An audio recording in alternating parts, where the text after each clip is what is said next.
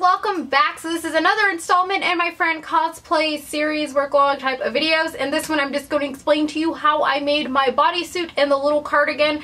It's not that complicated at all, so it should be pretty easy to follow and replicate on your own. And yeah. Alright, so here is what the finished product looks like as far as my bodysuit goes. This is a piece I'm definitely going to be remaking because she has a lot of detail on her bodysuit, but for the time frame and my kind of like skill set, this is what I came up with for starters. So how I got the pattern for my bodysuit is I essentially just used one that I already owned and that fit me, and I did a mock version of this first on scrap pieces of fabric that I had.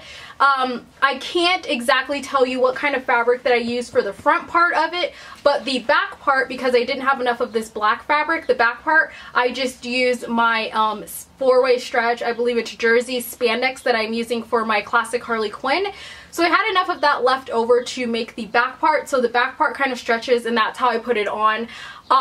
My other bodysuit is actually very similar in that where the back part is more of the stretchier part, and it makes it easier just to kind of slide on and off. It also has clips. Well, I didn't do clips on the bottom. I was debating if I wanted the bottom to detach or not. That would make it easy to go to the bathroom, but I was just like, I won't use the bathroom in my cosplay because screw it. There's no clips or anything, but if you guys do want to add that to make the bottom detachable to make it easier to go to the bathroom, then totally go for it. The middle part is like a chiffon fabric that I found at Hobby Lobby, and I cut the ends as it's shown in the photo, and then I burned the edges. That way they didn't fray or anything like that. This part kind of came loose up top, which I'm just noticing right now.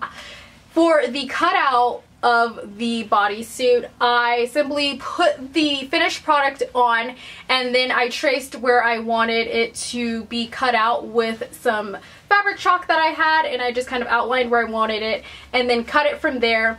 I then hemmed the edges. I don't know if you guys can tell, but I just went ahead and hemmed the edges just to make it more finished and clean looking.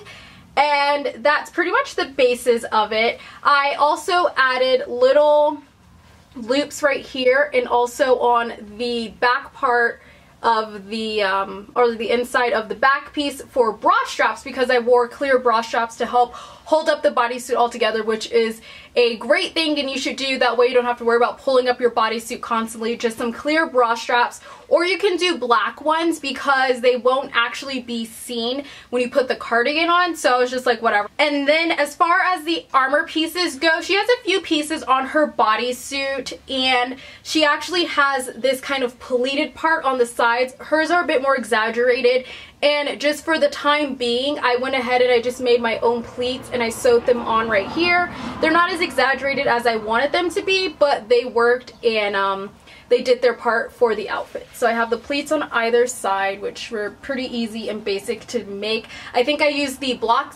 box pleat method.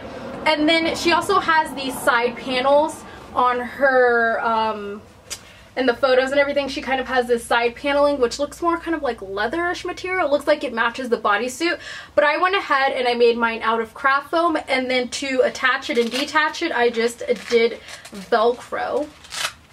So I just used 2 layers of craft foam for the basic shape, and then this is all craft foam as well. So just the thinnest one is what I used, and then I primed it with a wood glue and water mixture, then with Mod Podge, and then I painted it with the silver and black mixture that I did for all of my other armor pieces.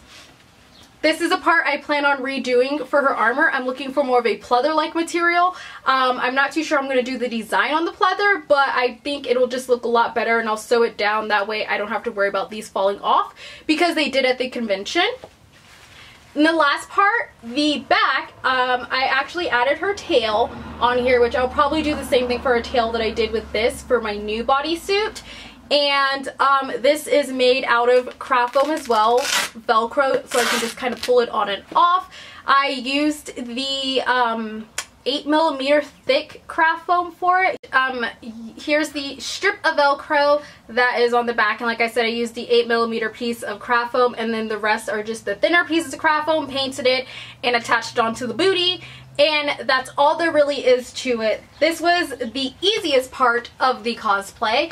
And then for the cardigan, I simply just took a old cardigan that I found. It was like a large, and I cut it up and styled it to my fitting. This is definitely something I'm going to be remaking because I just lazily put this together haphazardly. Kind of just like the basic shape. Here I literally took red fabric and I sewed it on to this, and then I cut out the little triangle shape so it's just like really ratchet and ghetto. But it worked for Phoenix Comic Con, but definitely something that I'm going to be redoing and remastering. So I will have those videos up as I redo my Fran cosplay for you guys. That way you guys can see the making and process of the videos. And that's all there is to it. So thank you guys so much for watching. If you have any questions, feel free to ask me in the comments down below. Don't forget to follow me on Instagram, Twitter, like my Facebook page, because I will definitely have a ton of cosplay updates on there. And also on my Snapchat, which I just got today because I'm an old lady and I was like, I don't need Snapchat, but I finally got one. So if you guys want to follow me on there, that would be awesome.